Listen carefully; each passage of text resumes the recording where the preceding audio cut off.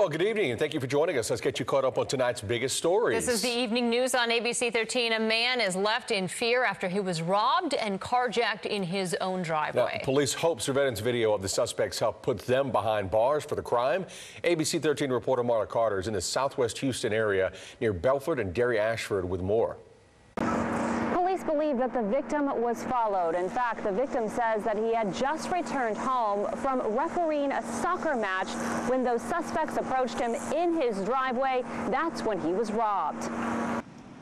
What happened in just 1 minute has left the victim shaken. He just returned home on a Sunday evening, was in his driveway, opened the door when a suspect approached him. What you can see in the video, but outside of the victim's view, is that there's a vehicle that is just so happened to have followed him. The suspect had a gun. The victim closed the door but didn't lock it.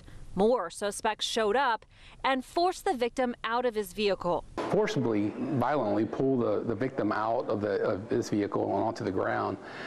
And then while that's happening, they're going through his pockets. When the gun was pointed at his head, the victim said the suspect cocked the gun. Then, after taking money, 2 of the suspects got in his car and took off, while another suspect ran back to the car they used in the robbery and drove away. The only thing that I can guess is that they were following him because he was by himself. Then just days later, the victim's stolen vehicle was spotted on a license plate recognition camera in Sugar Land. Officers attempted to stop it. There was a short chase. A female driver, Tananzia Gray, was charged with unauthorized use of a vehicle. Meanwhile, Houston police are still searching for these suspects in this violent carjacking.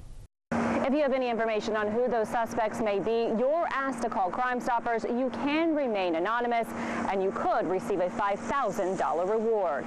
Reporting from Southwest Houston, Marla Carter, ABC13 Eyewitness News.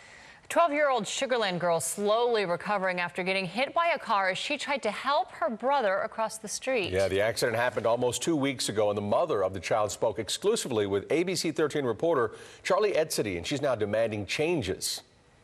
Well, the accident happened right off of this intersection here off Lakeview and Main, a pretty busy side street here in this neighborhood. We're standing pretty close to Highway 90. Now, according to the police report, the child who was involved in this accident, the 12-year-old girl, she was in the crosswalk, but the driver involved is not being charged.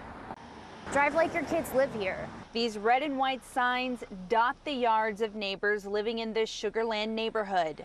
You know, just pay attention. It's 30 miles per hour. No one goes that speed limit. And a crosswalk now has a fresh coat of paint after this awful scene on August 27th that left the pavement bloody and a 12-year-old girl unconscious. Brooklyn is Lacey's daughter, and she was trying to help her little brother get to a nearby school. She was preparing to cross the street and saw the Tahoe coming, stepped into the bike lane, and the side mirror hit her. The impact, according to Lacey, lifted her daughter into the air, causing a gash on her forehead so deep we had to blur this image. Brooklyn was rushed to Texas Children's and received 3 layers of stitches. She's now recovering at home while mom demands a stop sign be installed at that intersection, a move her neighbor supports. Something like this has had to happen in order for there to even be talk about a stop sign being put in. According to Sugar Land PD, they increased patrols in that area following the accident, and the city confirms that they have received a request for a stop sign and are now moving forward with an evaluation. As for the driver, the department states that the driver was not speeding and did not have enough time to stop before several witnesses claim Brooklyn stepped into the street, allegedly without looking. Lacey says her daughter was standing in the bike lane portion of the crosswalk and should not have been hit. Charlie Edsity, ABC13 Eyewitness News. We are all hoping for a quick recovery for that girl. All right, here we are just days away from the 3rd Democratic debate right here in Houston, and it's going to be quite the lineup. This Thursday, 10 candidates will take the stage at TSU. Well, a lot of work went into preparing for the big event, including building the debate's massive set. ABC13 reporter Tom Abrams spoke with some of the crew from ABC who've worked tirelessly to turn a big idea into reality. This really is an incredible undertaking. People from all over the country have spent the better part of a month here making sure that the stage is just right on Thursday night. And it really is incredible that this was a basketball arena turned into a debate stage. Here's what it looked like last week as the light rigging went into place, just part of the massive undertaking at TSU's HP&E Arena on the corner of Ennis and Wheeler. It's just one part of the multifaceted set design for Thursday's debate. There's probably 25 tractor trailers worth of scenery and lighting and video, a lot more than we would usually do. Seth Easter is the production designer for the debate. It's taken more than 50 people a day working nearly round the clock for 3 weeks to get ready. It is a compressed timetable. After design, we did probably 2 weeks of drafting, and then it was just, we started building. We weren't even done drafting everything, we're still building the scenery. More than 250 people are working to put together the event. On debate night, 22 different cameras will bring you the key moments of the critical face-off. This is the first time all of the Democratic candidates are going to be on one stage together. Jeff Wynn is the director. He'll oversee the broadcast on Thursday, making sure you don't miss any moments. We've been working on this for the better part of 4 months now, and it's finally coming to fruition over the course of the next 3 days. And we're excited for Thursday night because at 7 o'clock on Thursday night, we're going to finally see what we expect to be a pretty dynamic event. We can't yet show you the front of the stage. That's relatively top secret, but we did get a sneak peek, and it's remarkable. An incredible sight to see inside this basketball arena, and you'll have a front row seat on Thursday night beginning at 7 on ABC13 and ABC13.com. Reporting from TSU, Tom Abrams, ABC13 Eyewitness News.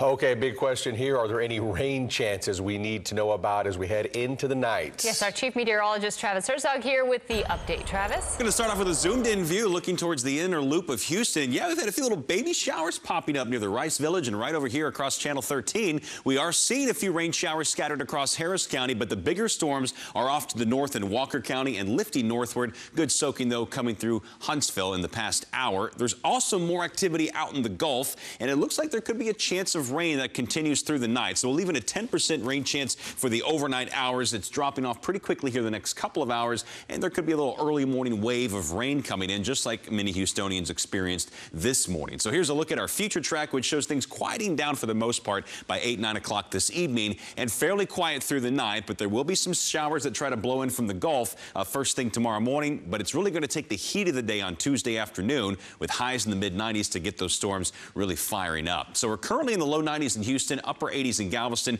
and temperatures will slowly fall down to a low of around 76 degrees. Then we're right back up to 96 tomorrow afternoon. Water vapor imagery shows an upper level low spinning over Brownsville, and as this lifts northward towards San Antonio the next couple of days, it's going to put more moisture into southeast Texas, so it leaves us with hope that more thirsty lawns and fields are going to be getting a little bit of rain over the next couple of days. Your rain chance will be between 30 and 40%. Now let's talk about the tropics, because tomorrow is the peak of hurricane season historically, and so we expect a lot of activity at this time of year. And there's a few things that we are monitoring: a disturbance approaching the Bahamas, a wave in the central Atlantic, and one that's just come off of Africa. Now this wave in the central Atlantic is most likely going to get ripped apart by wind shear as it heads towards the Caribbean, so I'm going to focus on the other two. The first one that's near the Bahamas is not likely to do any development until it possibly gets into the Gulf this weekend, and there are some signs that this area of low pressure could track all the way towards Texas. So that's the more immediate concern we'll be focusing on, because it does look to bring us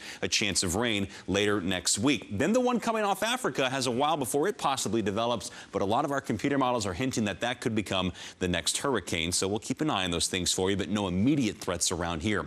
Low rain chances Tuesday, Wednesday, even lower on Thursday. Then it gets dry and hot for the next weekend ahead. Then rain chances start to filter back in after the weekend. Those rain chances will be highly dependent upon the track of that low pressure center that's currently near the Bahamas. We are headed for a busy night on Houston highways. Let's begin on the West Loop. Southbound at Woodway, a total closure. Your alternate route is Chimney Rock. Not far from that location, the US 59 northbound ramp to the West Loop will see a closure in the overnight hours lasting through Wednesday. And over to the East Tex Freeway, where 2 lanes are closed southbound through mid-October. So this will be there for a while and could cause problems for you on your inbound commute in the morning hours and at any time. So your alternate route is going to be the feeder road. If you want to talk about Houston traffic, we're always there for you on Facebook at our Houston Traffic Haters Facebook group page. Also, ABC13.com/traffic has live traffic data for you. Elisa, thank you. And thank you for getting caught up with us on the evening news. Yeah, and be sure to join us tonight at 10 on ABC 13. Good night.